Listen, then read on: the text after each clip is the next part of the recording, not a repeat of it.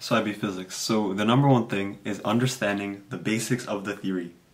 Now, I'm going to structure this video into 3 parts. Learning the material, reviewing the material, and then the actual assessments. Feel free to watch this video on 2x speed, and yeah. So the first thing is learning the actual material. Now, if I stress like one thing on all my videos, it's really understanding the basics. Like the groundworks is the most important thing for physics, or for IB just in general.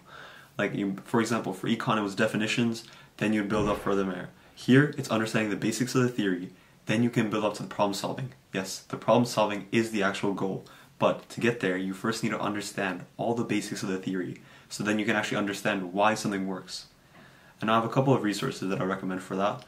For example, I would recommend, firstly is Cognity, and so if your school has access to this, it helps so much. Like, my school had access to it, or we got access in like the second year of IB, and so my 12th grade or senior year, and I just went back, did all the topics, all the notes, spent way too much time doing these notes, but genuinely helped me so much to actually understand the theory, because then when we were doing problems, I can actually justify, or I can like see, okay, well, I made this problem, or I made this mistake because I thought that the theory was this, instead of this, rather than just guessing, you know?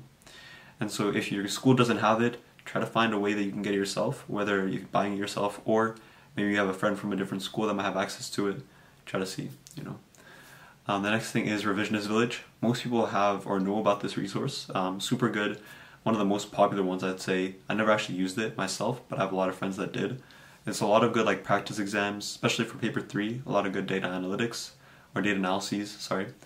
And then they also even did like practice or like prediction exams, where like I remember after paper 1 and 2 for math, they made a prediction exam for paper 3. Based on all the content that just wasn't covered. Because after all, you know, like IB has to cover all the stuff, or in a sense, you know, like to make it like fair, I guess. So like they made practice exams. It was actually pretty accurate, and so yeah. So be that as it may.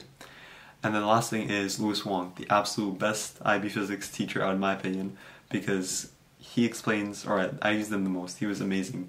He explains all the theory in detail. Please continue making videos, Mr. Wong. You're amazing. And yeah, I mean, before he had like the topics, you know, the 1 through 12 that we had, but then he restructured his videos so that now it's like for you guys options, you know, A, B, C, D or whatever. And so yeah, so that's awesome.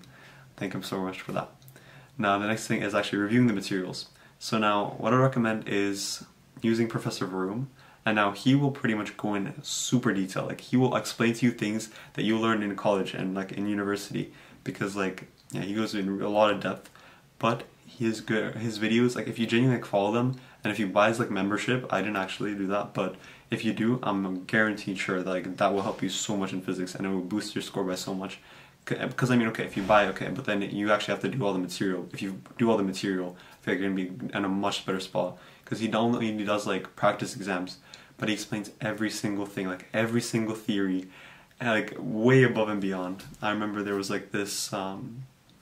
There was this like elevator example which was completely counterintuitive, but he kind of explained it. I'm like, okay, that makes sense. And then when it was in class, you know, like it all worked out, and I understood it in the class afterwards. The next thing is also understanding and knowing all the vocab and all the definitions. Once again, it's like the basics. It's in the description. I included a list. It's made by somebody online. I forgot who off the top of my head, but also one of the basic things, right? Like understanding the theory plus the definitions. Very good to know. And the third thing is actually the assessments. So for paper 1, it's tough, okay? I'm not gonna lie to you, multiple choice. It's tough, they make it difficult for a reason. They gave us probably one of the hardest ones. So note down your errors, similar to the other classes. Always note down your errors, why you made it, what you made the error in, what topic. I have literally like hundreds of pages of like just mistakes that I made and that I was then reviewing. Go to Professor Vroom's YouTube channel for reviewing the solutions. And then, yeah, go really in detail, like why did you make the mistake, what was your thought process like why did you think the theory was different than it actually was, or why did you make a mistake, in essence. For paper 2, it's one of the hardest in my opinion. Like honestly, it's in so much depth in theory, and like it's super specific, like sometimes you forget things, so really just like Professor Vroom has like, if you have his membership, he has like the paper 2 stuff, all of it, so would recommend to use it. I would honestly not wait till exams, because then I thought about it, but then I was like, I'm not going to waste money for like 2 weeks. So I would go through it a lot. If you have the dedication, I feel like, and you watch his videos throughout, you're going to be in an amazing spot. And then paper 3, Louis Wong for data analysis. amazing. I mean, I'm gonna keep hyping it up because he's really good. I did the engineering option. I know you guys have it like different. You guys have it all integrated, which is looking kind of cool in my opinion. But so yeah, so check in. I think he's gonna make new videos hopefully. If not, there's also other mainstream YouTubers. I don't really mention them. Like, there's a lot of good ones, but these are the ones that literally help me the most and that I use the most. So I'm rather sharing those. Like, there's other ones that I know that are like that usually go in like general detail, but then these guys are like going in depth, like literally teaching the class, like type of thing where like you would have Harvard courses online, like that type of thing, but here on for IB.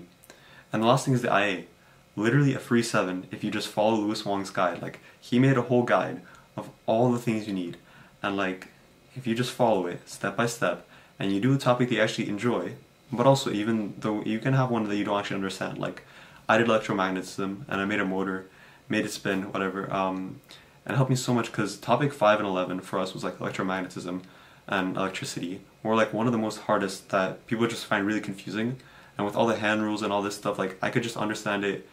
I want to say like not better than anybody else, but I mean like I better understood it for myself, like just like me understanding it, because I actually had like my IA to always think about like, oh, but how did I do this? And also you're researching into it like a lot, in a sense, like you're spending a lot of time with the material, so you understand the theory and the actual equations a lot more. And so I'd recommend that.